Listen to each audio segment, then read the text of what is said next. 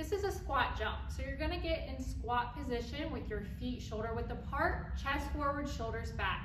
You're going to hinge those hips back, getting down as low as you can to the ground, pushing through the heels of your feet.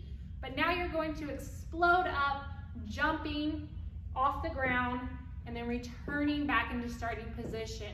You want to make this a fluid motion, so as soon as you jump up, you're coming right back down into that squat.